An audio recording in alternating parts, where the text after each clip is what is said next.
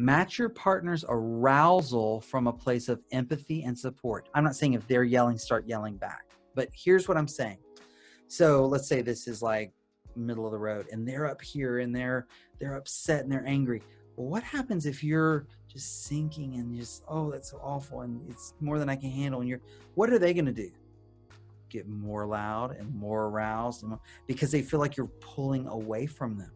It's going to exacerbate it.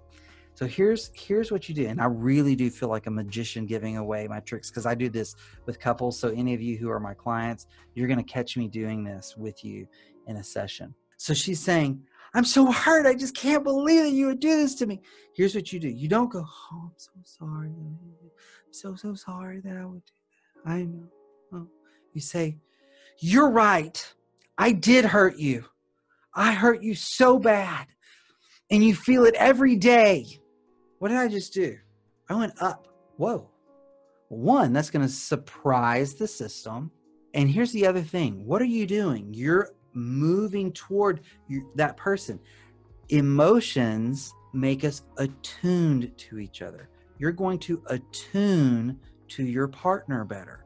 He or she will feel you with them more. So go up. If they're intense, be intense in your reflection back to them. Again, if they're yelling, don't yell back, but just go up to just move in that direction. Again, you don't have to go all the way up. Move in that direction, and they might actually then come here.